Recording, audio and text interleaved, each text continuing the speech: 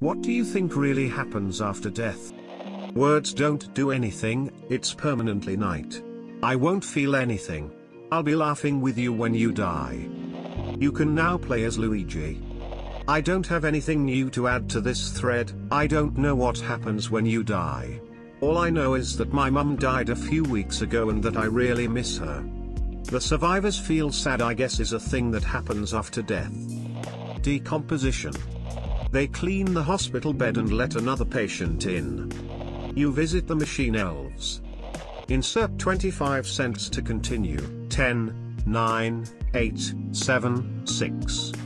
You wake up in a cart trundling along a mountain path. You look up and one of the other passengers says you're finally awake.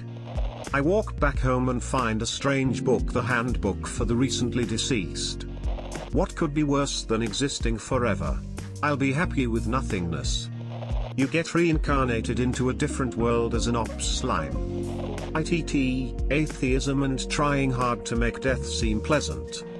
I had a near-death experience at 19 where my heart stopped for several minutes. TW, failed attempt at taking my own life, and I had an experience during that time that shaped my spiritual beliefs from then on. Lengthy to explain, but I believe in a sort of delayed reincarnation. Souls move on together, though their roles may change. A brother or parent may come into your next life as a mentor, partner, or even a pet. I'd say nothing happens. You die. Period. You can now play as Luigi. The people that love us will miss us. Keanu Reeves. We ascend to a place that's part of reality but inaccessible to us now, like a fourth dimension. From here we can see it but it can't see us and we can't interact.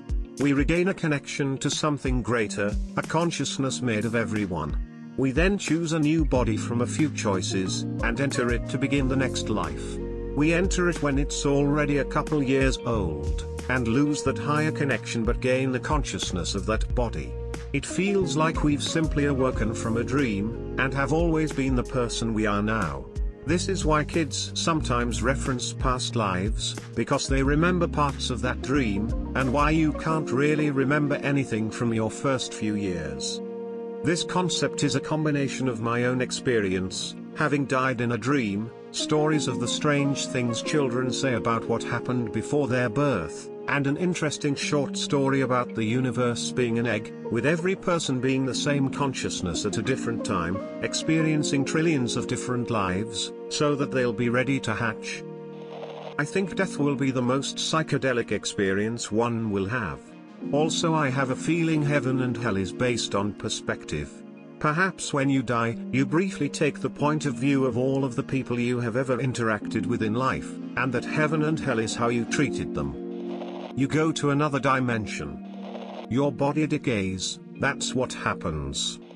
As many gurus have said, do not discuss things not yet in your experience, so I don't speak on things such as death. Human imagination is a truly powerful tool, but if we try to conceptualize something we ourselves have never experienced or understand past a certain point, it only creates anxiety and worry.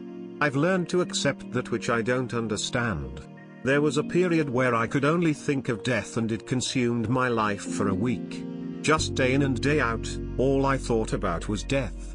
I wondered where I would go, if life really even mattered, and my entire world shattered. I lost motivation, became suicidal, and I felt a numbness over my entire body. My spirit had given up.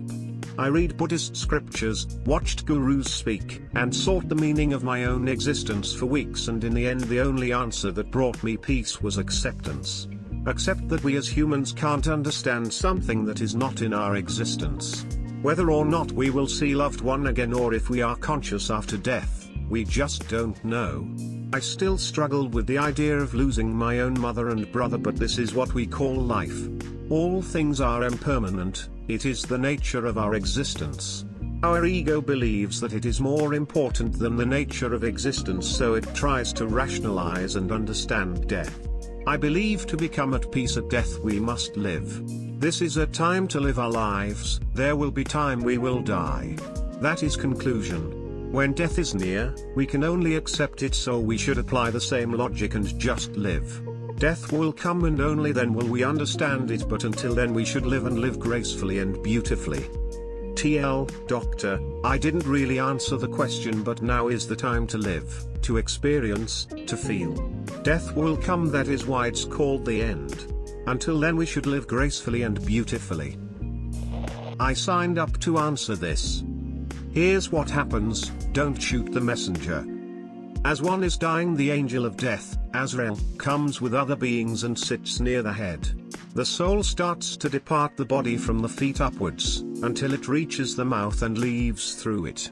Depending on how one has spent their life is the scene they will see. A good person will see beautiful faces, or the faces of someone beloved/dear to them, the not so good otherwise. This also applies to the difficulty in the soul leaving the body. It's not easy, but levels differ between people. If anyone has witnessed a person who is sedated, semi-conscious, or relaxed die, they may have witnessed them sitting up suddenly, from lying, and/or almost panicking, with hugely widened eyes. This is because of what they are witnessing in their final moments. The soul then ascends. A lot follows, but I'm not going to go into details here. Once a body is laid in the grave, the soul is returned to it. The person can hear the footsteps of the mourners leaving. It's important to note that we are not talking about this happening in our physical world, but in spiritual sense of maybe different dimensions. Therefore, there is no sense of suffocation or being unable to breathe. The person is then sat up by two beings, and asked questions about one's life. This is when the reckoning begins. This is the same for everyone regardless of what/who they believe. Our souls were all created at the same time, and lived in/on a completely spiritual plane/level. Then when our lives were destined to begin, we were moved to our fetal bodies. From then on we have no consciousness/awareness of anything else, we just start our lives. And for those who are going to argue about God, although I really don't want to, one thing I will say. This isn't Neverland. Not believing doesn't make him disappear, or change what will happen. I will probably be downvoted, because TBH it is really scary, but I would rather be prepared. Wishing you all a long and fruitful life. Didn't read many comments, so if it's already been said, oops. Maybe. If your life flashes before your eyes before you die, then is it possible for you to die?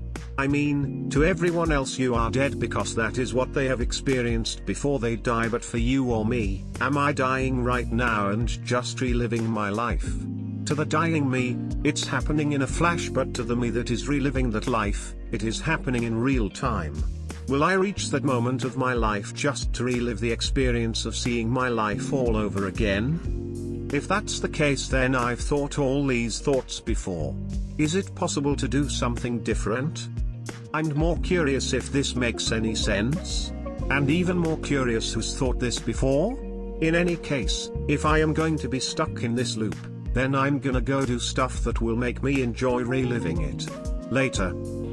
In me and a family member's opinion, we think that life is really all just one big dream of someone that we all joined, and all events are things that person dreamed of.